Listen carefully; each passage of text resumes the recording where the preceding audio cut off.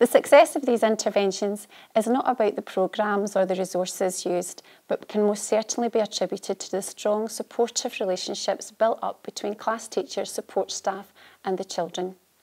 The class teachers recognise and value the role played by support staff in raising attainment, and they plan and timetable support staff to support learning and teaching in the classrooms.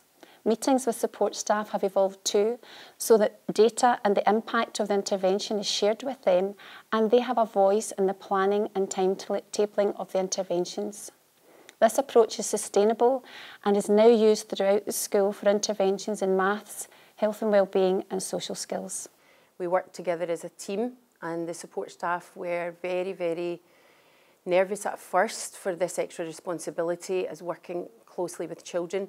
But very soon, because we were all working together and starting at the same point, we found more confidence in approaching this programme.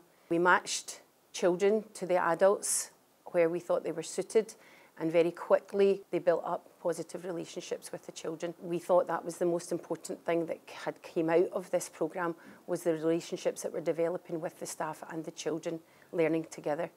We also set up a meeting every 2 weeks so that staff could ask questions, support each other, come up with ideas and put their voice on the table. And because of the deliberate practice and the same format that they were using, you could see very clearly that they were becoming more confident with the children that they were working with. So as the months progressed, they were not checking in with me as much as they were before.